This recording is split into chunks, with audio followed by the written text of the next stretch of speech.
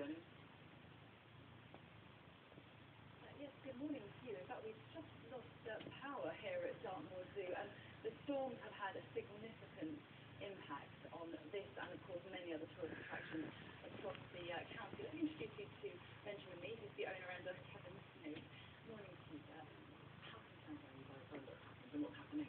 Well, I'm deeply concerned. I mean, we're a seasonal business, and if it rains, people don't come. And you can feel that pressure on the tourist industry in Devon from the inside here. No question at all. And then the roads are flooded as well, which makes general access really bad. But gradually, over the last 6 years since we arrived, it's become wetter and wetter and wetter. You've now lost the train link from the rest of the country, effectively. How much of a problem is that?